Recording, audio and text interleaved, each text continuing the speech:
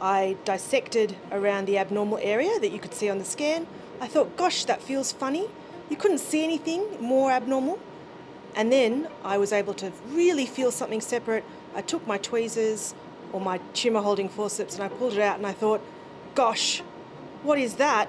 It's moving, take it out of my hands. And we put it in a path pot, thank goodness.